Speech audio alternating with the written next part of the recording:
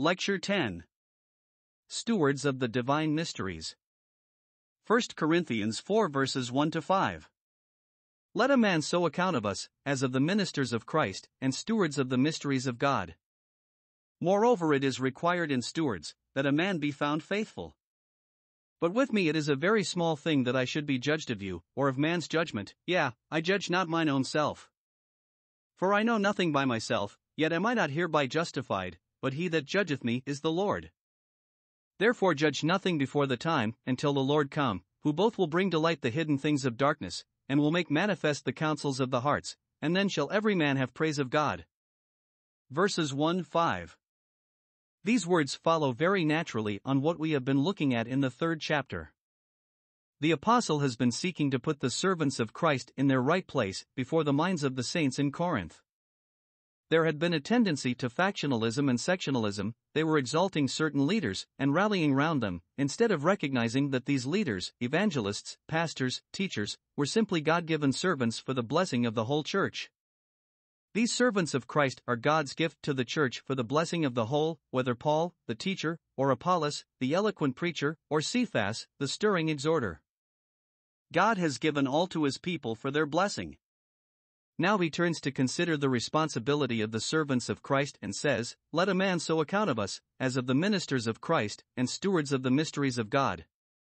We are inclined to go to one extreme or the other, either to laud and praise and overestimate the ability and character of God's servants, or else on the other hand to set them at naught and disdain the instruction and help God intended them to give.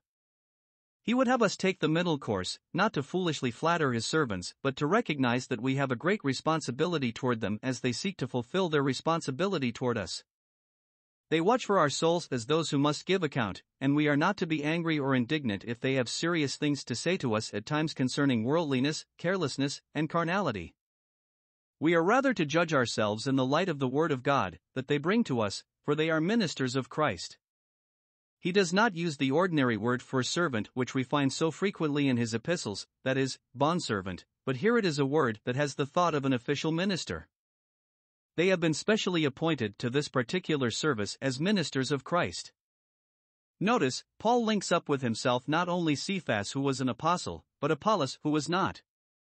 Apollos, that eloquent man and mighty in the Scriptures, who first went forth preaching the baptism of John, who was not above being instructed by a godly woman and her husband, Priscilla and Aquila, and went forth to preach the gospel with greater liberty and power when he learned it more fully.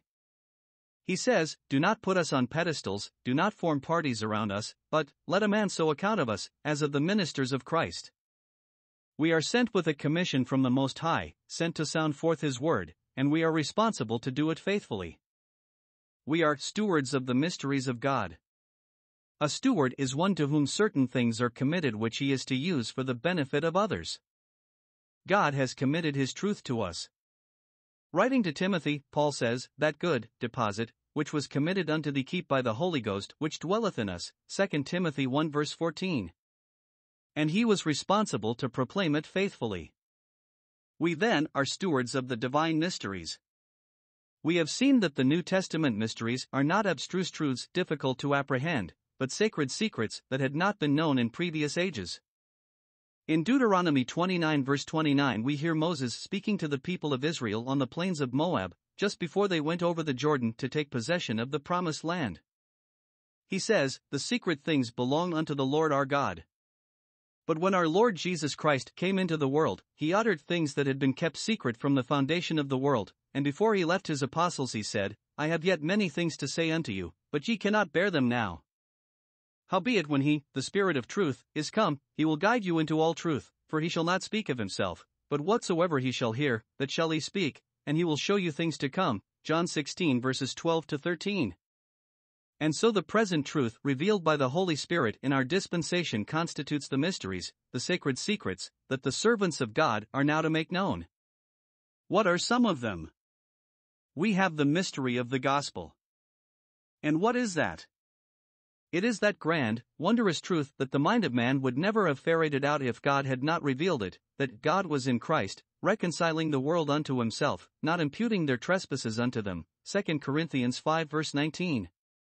It is that Christ upon the cross died to put away sin by the sacrifice of himself, that having been delivered for our offenses, he has been raised again for our justification, and now in resurrection life he sends the message out into all the world that he that believeth in him shall not perish, but have everlasting life. This is God's great secret. Man never would have thought of it. I know that the gospel is from God, for I am somewhat familiar with almost all the different religious systems that are prevalent in the world, and apart from that which is revealed in this book, not one of them ever intimates that God himself should provide a righteousness for sinful man. They all demand a righteousness from man, but they simply point out different ways by which men are supposed to work out for themselves a righteousness that will make them fit for God. In the gospel alone we have the mystery explained how righteousness is provided for men who never could obtain it themselves. Our Lord Jesus Christ is made unto us wisdom, even righteousness, sanctification, and redemption, and we are stewards of this great mystery. Then we notice the mystery of godliness or piety, the great mystery of the incarnation of our Lord Jesus, God and man here on earth in one person. That is beyond human intelligence. We read, "No man knoweth the Son but the Father." It is utterly impossible for men to understand the union of deity and humanity, and yet this mystery is plain to him that believeth. We simply accept the revelation that God has given, and all questioning is at an end. People talk about the problem of Christ. Christ is not a problem, he is the key to every problem. Everything else is made plain when we know Christ, in whom dwelleth all the treasures of wisdom and knowledge. Paul opens up the great mystery of Christ and the church, set forth in two characters under the figure of a body and its head, and that of a bride and a bridegroom. The Lord Jesus Christ glorified is the head of the body, and every believer indwelt by the Holy Spirit is a member of that body and becomes thus the fullness of him that fills all in all. In the other beautiful picture we are told that he who made them in the beginning made them male and female, and we read, "Therefore shall a man leave his father and his mother, and shall cleave unto his wife, and they shall be one flesh," Genesis 2 verse 24. Paul says in speaking about the marriage relationship, "This is a great mystery, but I speak concerning Christ and the church," Ephesians 5 verse 32. Linked with this we have the mystery of the rapture, and that of the olive tree, Israel's present rejection and future regeneration.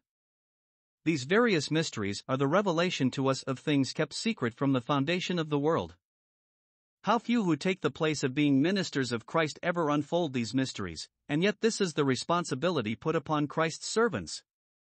It is required in stewards, that a man be found faithful.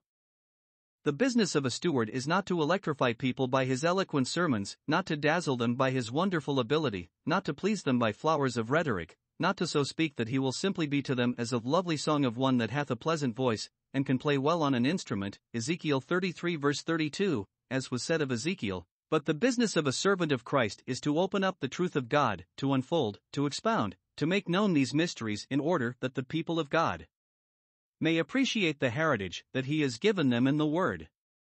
In fulfilling this ministry, the servant of Christ may be open to criticism, but that is a small thing. The apostle says, "With me it is a very small thing that I should be judged of you, or of man's judgment, yea, I judge not mine own self." In other words, as long as I am faithful in opening up the Word of God, I am not concerned whether my sermons particularly appeal to you or not. As long as I know that I am pleasing him that sent me, I am not greatly concerned if I displease you. These Corinthians appreciated eloquence, oratory, and other special gifts, and they said of the Apostle Paul, "Why, his bodily presence is weak, and his speech contemptible." But he could say, "Well, that doesn't trouble me at all. Did I give you God's truth? That is what I am concerned about. Your appraisal does not concern me in the least.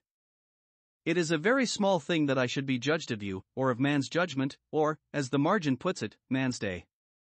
That is the entire period of time lasting from the rejection of Christ until he comes back again, while God is letting men try out one scheme after another to see what they can make of a world out of which they have cast the Lord Jesus Christ. "Yeah, I judge not mine own self." I do not attempt to appraise my own service. I have no right to say, "Well, I think I did pretty well today, that was an excellent address." That may be simply the pride of the natural heart.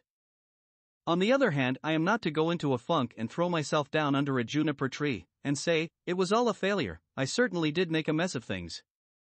No servant of God is capable of appraising his own service. That which he might think to be excellent may be so much wasted time. That which he thinks wasted time may have just the message for the moment. Then we read, I know nothing by myself.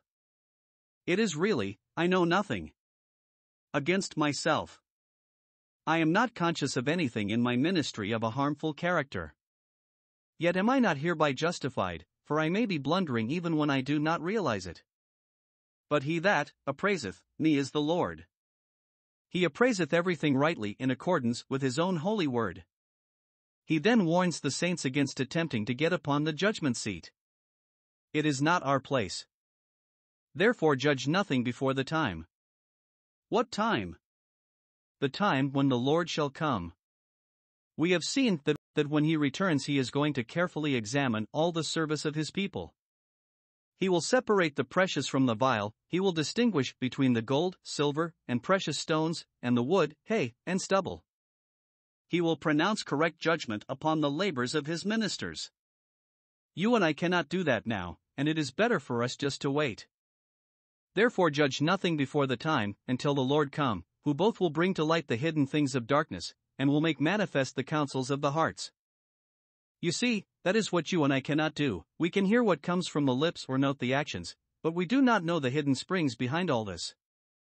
But when the Lord Jesus examines all our labor, he will bring everything to light, all the hidden things of darkness. Yes, if there was envy and jealousy and pride and carnality, he will drag it all out into the light, and many a sermon that sounded very beautiful, that was almost perfect as a piece of oratory, will be shown to be utterly spoiled in that day by the pride that was behind it. He will bring out all these hidden things of darkness, and will make manifest the counsels of the hearts. He will show where there was earnest preaching to glorify him, even though the speech was faltering and the expressions used were not all they should have been. He looks upon the heart, not merely the outward appearance. Then observe, he says, then shall every man, and he is speaking of believers, have praise of God. But some people say, oh, dear, I can do so little and do not seem to have any gifts. I am afraid there won't be anything the Lord can reward me for in that day. If you are in Christ, the Holy Spirit of God is dwelling in you, and in that coming day it will be made manifest that every Christian has accomplished something for God for which he can be rewarded. At the close of a meeting a brother said to me, didn't you go a little strong there? I said, no, I do not think I did. Well, he said, think of the dying thief, that man was saved just as he hung by the side of Christ. What opportunity did he have to do anything for which to get a reward? Why, my dear brother, I said, think of the dying thief again. There he hung nailed to a cross, he could not move a hand nor a foot, but he recognized in the man on the central cross the coming King of the ages and said, Lord, remember me when thou comest into thy kingdom. And he turned to his fellow and rebuked him and bore witness to the perfection of Christ and said, we suffer justly, for we receive the due reward of our deeds, but this man hath done nothing amiss. Luke 23 verse 41. At the judgment seat of Christ I think I see that redeemed man coming before his Lord, and he says to himself as he comes, I was saved only a few minutes before my Savior died, and I have had no opportunity to serve him, to witness for him, I cannot expect any reward. And then I think I hear my Lord say, everyone present who was converted through some sermon you heard about the dying thief, come here, and I imagine I see them coming until there are thousands and thousands of them, and I see my blessed Lord turn to that man and say, I want to give you this crown of rejoicing for all these souls that you have helped to win to a knowledge of my salvation. Do you not see it? Then shall every man have praise of God.